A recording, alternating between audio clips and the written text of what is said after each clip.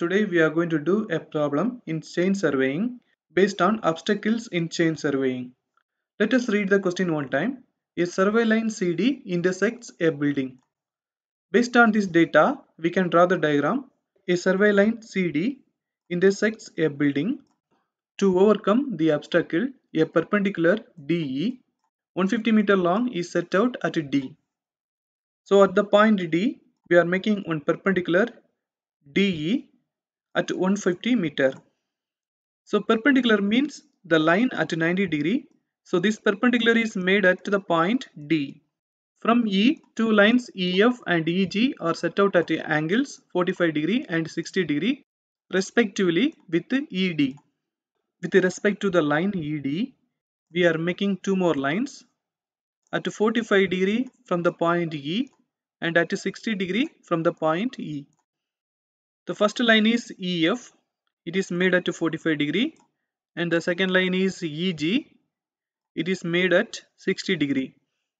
Find the lengths of EF and EG such that the points F and G fall on prolongation of CD. It is clearly given in the question. The points F and G are falling on the prolongation of CD. That means they are in the same line. In this question, we have to find out the length of EF, EG, and also we have to calculate the obstructed distance of DF. In this question, first I am going to calculate the length of EF. For that, I am going to take the triangle DEF. In this triangle, we can apply the cos formula. We know that cos theta is equal to adjacent side by hypotenuse side. In the triangle DEF, for 45 degree, the adjacent side is DE and hypotenuse side is EF. So cos 45 degree is equal to DE divided by EF.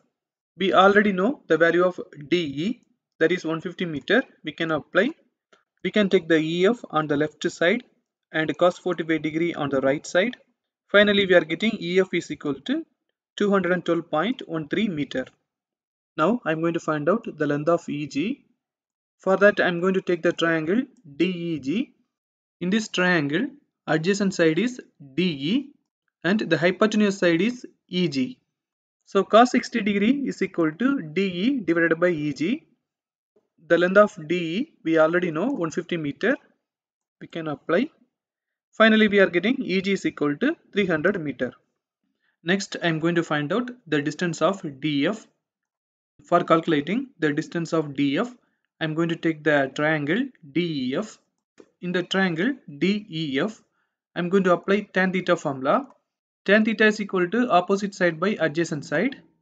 In the triangle DEF, for the 45 degree, the opposite side is DF, adjacent side is DE.